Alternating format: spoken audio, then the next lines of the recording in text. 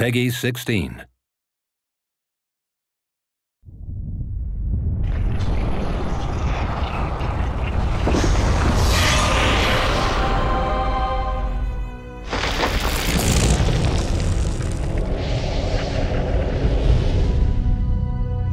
The Dark Elves were born during a night filled with betrayal that began when the Elf King Arniel stood aside as the Holy Empire invaded Queen Tuidhana's lands. In desperation and anger, Tuidhana made a pact with the Dragon Goddess of Darkness and her minions, the Faceless.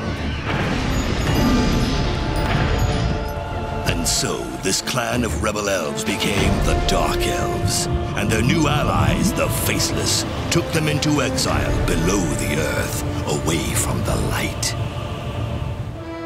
Their queen dead, their clan persecuted and broken, they wither while waiting with little hope for a new leader to rise.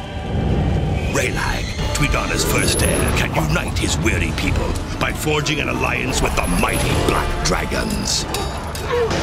But the young prince will also learn that it is hard to discern friend from foe when the world is painted in shades of darkness.